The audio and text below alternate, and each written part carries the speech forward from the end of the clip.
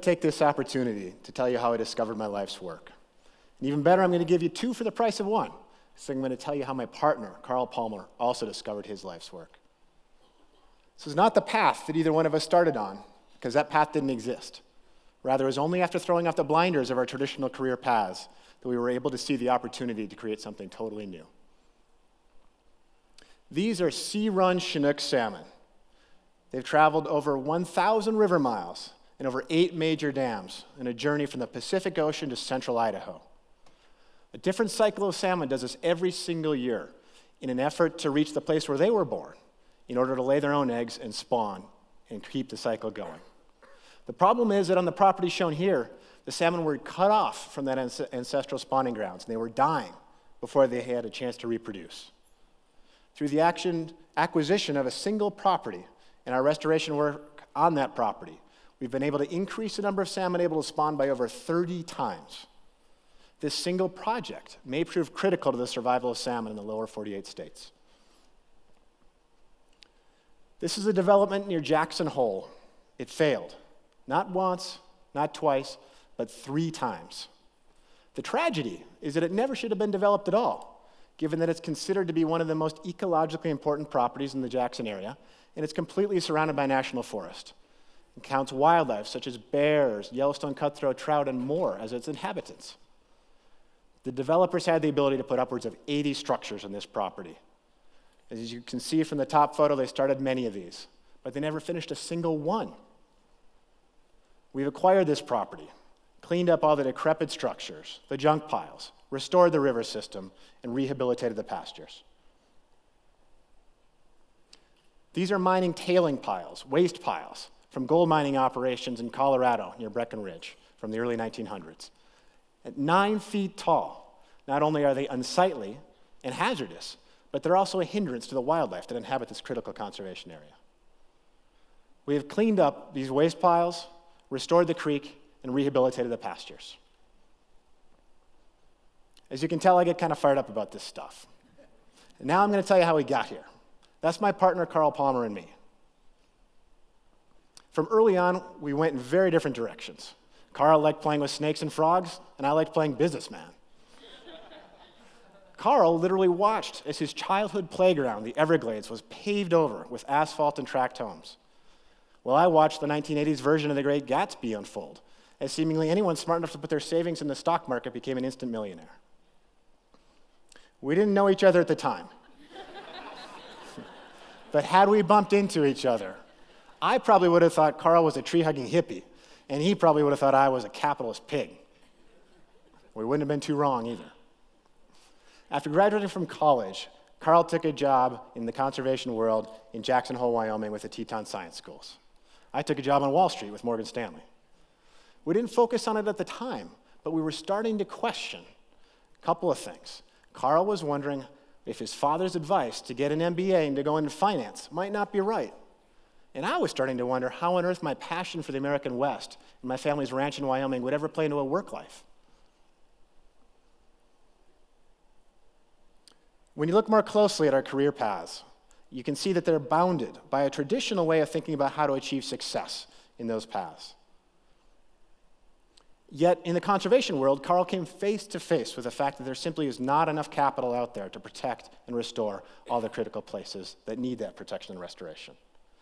In fact, the lack of funds was resulting in conservation professionals losing the war. An area roughly 2 times the size of Rhode Island is developed in the US every single year. And at the low end of scientific estimates, 200 to 2,000 species go extinct globally every single year. During his time in the nonprofit conservation field, Carl watched as opportunity after opportunity was missed as a result of a lack of funds. I had the opposite problem in the investing world. Too much money was chasing too few good opportunities. There are over 18,000 investment firms in the US. They manage about $16 trillion, and they invest roughly $500 billion a year. With so many investors, and the fact that information is instantaneously available to all of them means that it's really hard, nearly impossible, to find mispriced investment opportunities. Yet that's what I was on the search for, a niche, a market, a strategy in which information was not quickly and thoroughly distributed, one in which I had more information than others, that would tilt the tables in my favor. So Carl and I took our frustrations with the traditional way of doing things in our industries to Stanford Business School. Carl wanted to find a for-profit way to harness capital for conservation, and I wanted to find that elusive market that was tilted in my favor, and one in which my work left the world a better place. And that was the aha moment. What if we could take a tiny sliver of that investment capital and put it to work for a good cause? In our case, restoration and protection of the American West. It would provide conservation professionals with a whole new source of funds for conservation in one of the most ecologically important places on the planet. And what if we could offer investors the opportunity to invest in a market in which information was not quickly and thoroughly distributed, one in which we had more information than our competitors? That should allow us to earn strong long-term returns.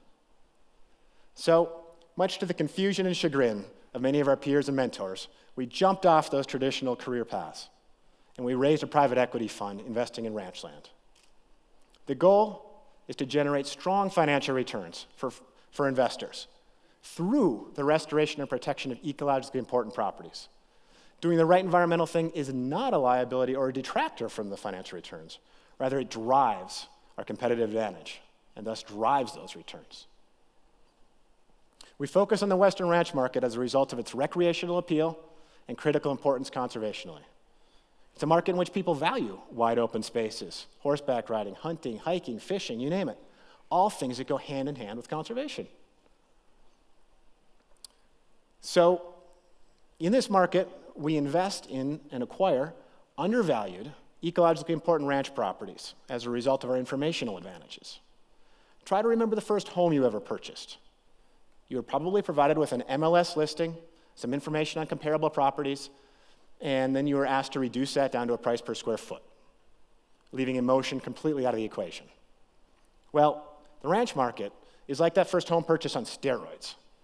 There is no MLS service. There's no publicly accessible database for ranch transactions. There's no central clearinghouse for ranch transactions. The result is that emotional considerations can sometimes swing the price of a ranch by millions of dollars. And that is exactly what a professional investor working without emotion can seize upon, an inefficient market. So within this market, after we've acquired these properties, we create value on them. We create value legally and or physically. From a legal perspective, we've worked on several properties in which the seller of a property has not had a legal right to get to their own property and build a home there. They've been cut off by a neighbor. We've solved that problem. From a physical perspective, we've put bridges over creeks and rivers so that the prospective buyer of a property can actually reach the property they're considering buying. We've cleaned up mining waste sites. And as shown here, and on this slide as well, we've taken river systems that have been channeled into ditches and pulled them out of those ditches and put them back in their natural meandering path, making them much more aesthetically pleasing and, of course, much richer in habitat. Throughout this whole process, we work in partnership with conservation groups. These partnerships provide us with proprietary deal flow, risk minimization through early cash flow events and cash cost shares, and then a sales pipeline. Now, the most fun part of all this is the results. The financial returns are easy to calculate. The conservation results are easy to see. Due to restored lands and waters, agriculture benefits. Due to restored lands and waters, cleaned up waste sites, new areas for public access, communities benefit. For these same reasons, wildlife, from trout to elk, benefit. And of course, the land itself also benefits. And that's my story.